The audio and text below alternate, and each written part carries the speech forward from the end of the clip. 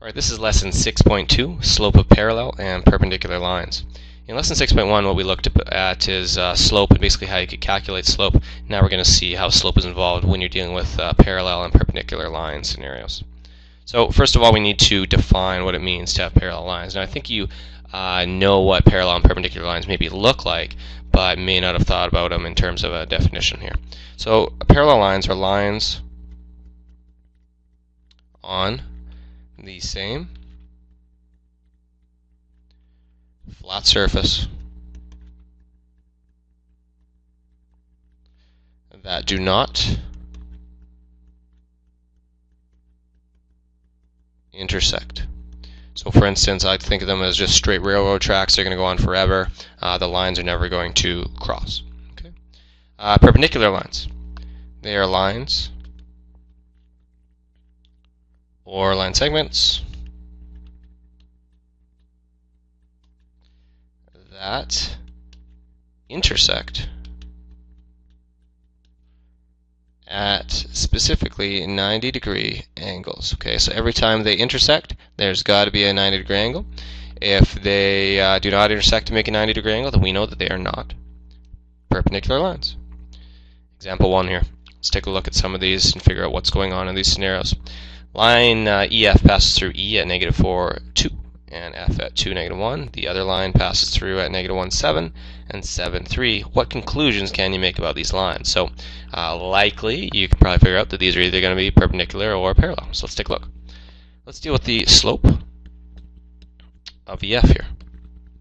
So the slope of EF, I'm going to take my coordinates. So I'll take the y coordinates. I'm going to take -1, and then I'm going to subtract 2. Then I'm going to take 2, and this is where people sometimes go wrong. Remember, this slope formula here is always y2 minus y1 all over x2 minus x1. So there's like a built-in subtraction sign. So for the y's here, when I go, there's the x's here, when I go 2 minus -4, you got to make sure that you have that minus and then the -4. And then we'll simplify this. We have -1 minus 2 is -3. 2 minus -4 is 6.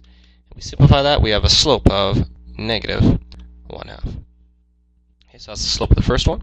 Now let's find the slope of CD. Finding the slope of CD, we will end up getting 3 minus 7 all over 7 minus -1. And when we simplify this, we have -4 over 8, which is also equal to -1/2. So what we would say for this example is we would say that the slopes are equal. So therefore, these are parallel lines. Okay, and we could have just graphed it initially.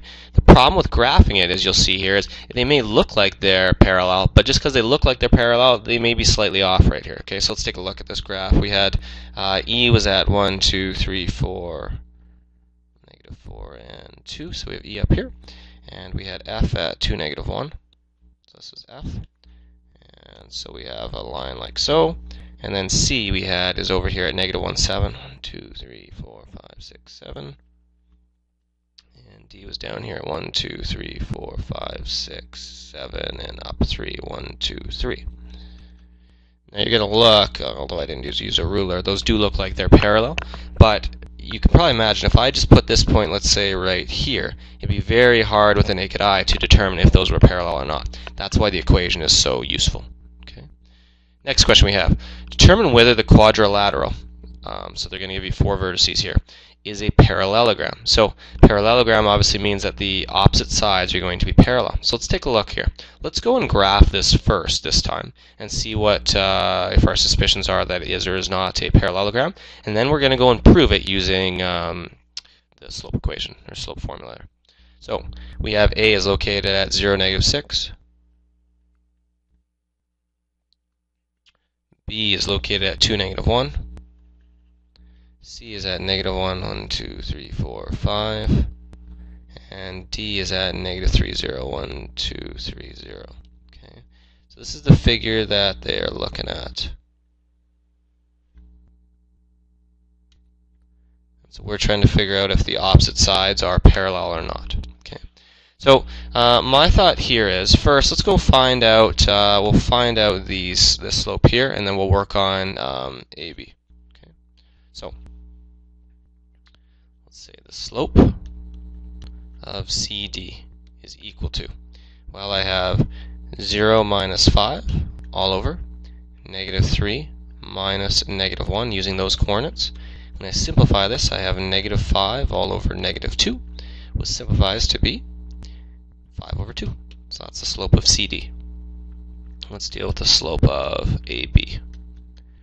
Slope of AB for this one is going to be, so you take the y coordinates first, so I'm going to have negative 1 minus negative 6. Notice when I have the negative next to each other, I put the brackets there just to break it up. And then I'm going to have 2 minus 0. This gives me 5 over 2. So we know that the highlighted region there are parallel. All right, and just for kicks here, let's take the next part here. I'll do these in blue, and we'll go and confirm if these guys are indeed parallel or not. Okay, so the slope of BC, so that's this side over here, is equal to 5 minus negative 1 all over negative 1 minus 2. Simplifying this, we get a slope of 6 over negative 3, which simplifies to be just negative 2. Okay, is that slope there?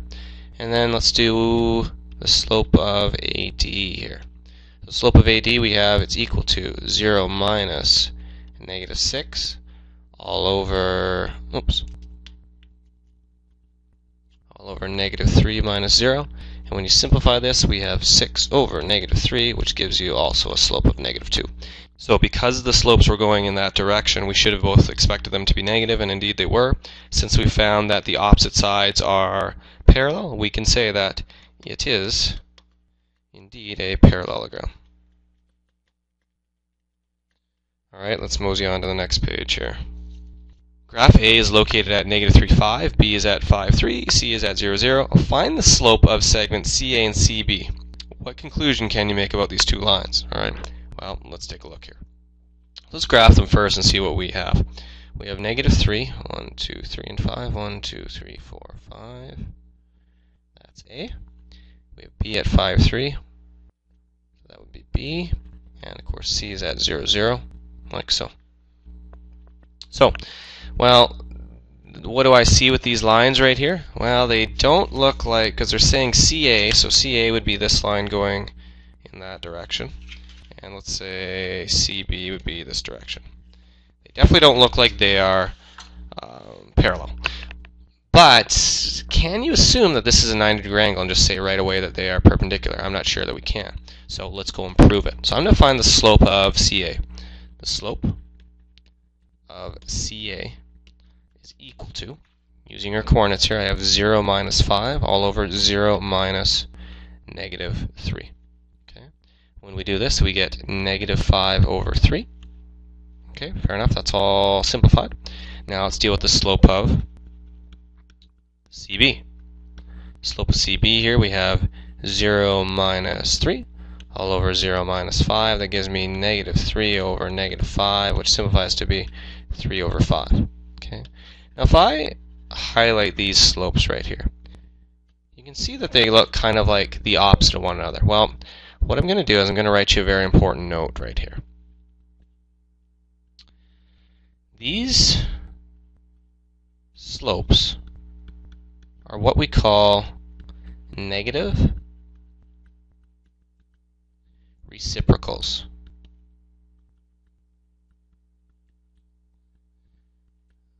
Therefore, they are, you can use this little sign right there, it's like an upside down T, what we call perpendicular lines. Okay.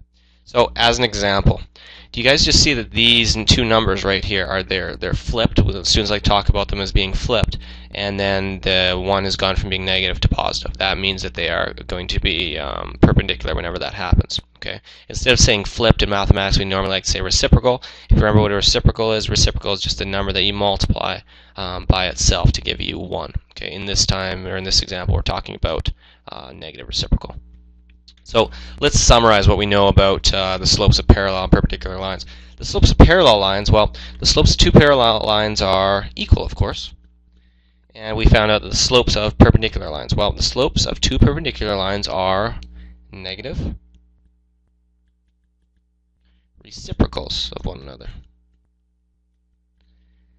That is a line A such that A cannot equal 0. Okay, so you only need to worry about that part for one scenario that we'll talk about at the bottom of this example here, is perpendicular to a line with a slope of negative 1 over A. Okay, so if you have a slope that's A, then it means that the other one's going to be negative 1 over A. That might sound kind of complicated, but you'll see how easy it is to find out what these perpendicular slopes are right here. So, state the slope that would be perpendicular to the slopes given. So you guys can try this on your own. You might just want to then fast forward to the answer to see how you did. So this first one, all you're going to do is you're going to flip it 3 over 2 and make it negative. You're going to flip negative 4, so I'm going to make it 1 over 4. And since it was negative there, this one's going to be positive. Flip this one. Since it was positive, or since it was negative, this one becomes positive. This one's kind of interesting with 1 because 1 technically is 1 over 1. When you flip it, you just get 1 over 1, or 1, but it just becomes negative. E right here, you flip it. Instead of it being 1 over 8, you get 8 over 1, or just 8, and it needs to become negative.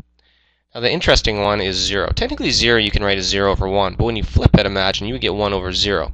And 1 over 0 is an example of something that is undefined.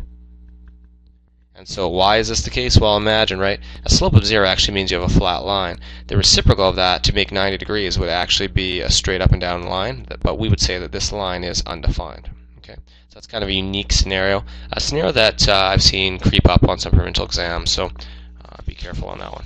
Let's go to the last page and finish this off. Next scenario we have here is a line segment has endpoints at 2, 3. And F is at negative 4, negative 1. Determine the coordinates of a point G so that the line EG is perpendicular to EF. So let me give you a little diagram here so you can see what's going. So this is, let's say, EF. Ooh, it's kind of ugly. Alright, so what they're trying to determine says determine the coordinates of a point G so that the line EG is perpendicular to EF. So they want to find some point, right? It might be somewhere over here, somewhere kind of around there. I'm not really sure where it's going to be, but you see, if I found that point, it might make a 90-degree angle right there. That's going to be my whole goal for this, alright? So I'll delete all that ugliness I put on there. Well, how are we going to figure this out? The first thing I want to figure out is, if I could figure out what the slope is of EF there, then I know that the slope of the other one is going to have to be the negative reciprocal of that. So I'll write you guys a little note. That's what I'm going to try to figure out first. First, determine the slope of EF. So, the slope of EF is equal to, taking my coordinates, I have negative 1 minus 3 all over negative 4 minus 2. This gives me negative 4 over negative 6, or simplified, we have 2/3. Okay. So that helps me quite a bit, and I'll write a little note for this. Since we know